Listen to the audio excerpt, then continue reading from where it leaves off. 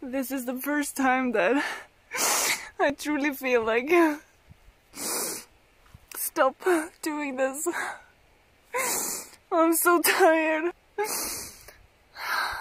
When I was at the Vokterboligen, I found out that I was one map short. I told Sven Erik, the guy that is looking after the cabin, that I was quite nervous.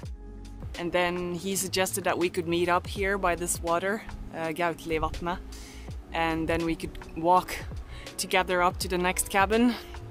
I was gonna meet them around or before noon.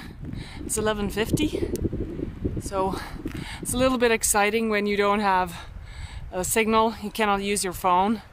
So it's like back in the old days, we just had to trust that the other one would be there in time. Hej! Hej! Har du kommit för att hjälpa mig? Have you come to help me? Hej! Hallå! Endelig!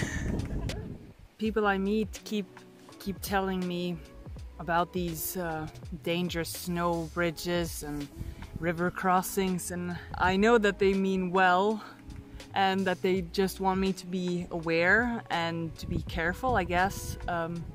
So it's up to me to not get too worked up about it, because I tend to get quite stressed and nervous about what is coming, instead of just take that problem when it appears. I know that after the powder cabin, there's this water where there's supposed to be 2 boats, one on each side of this lake. You have to take one boat and then get to the other side, then bring the other boat to back to start, and then row the second boat over, so that it always is 2 boats. But the problem is, the people that I've met tell me that one of the boats has disappeared, so it's only one boat.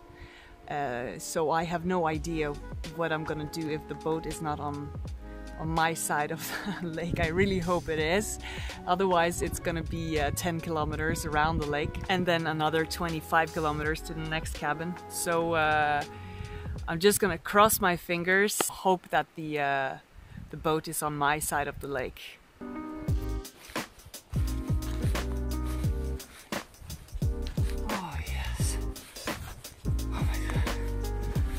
Boat. Oh, the boat. I'm in the boat. It's only like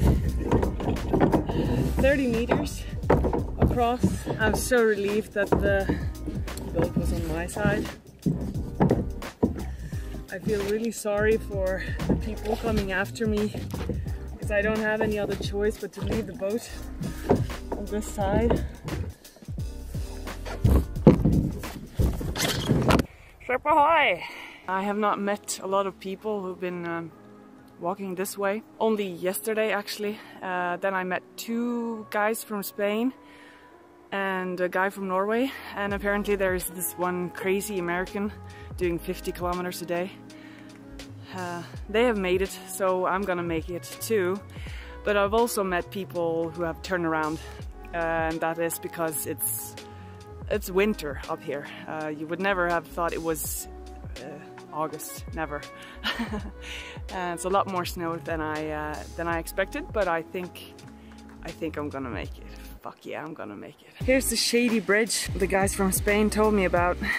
I'm gonna take a short break, then attach everything loose to my backpack so I have both my hands free, and then I'm gonna cross it. Easy peasy.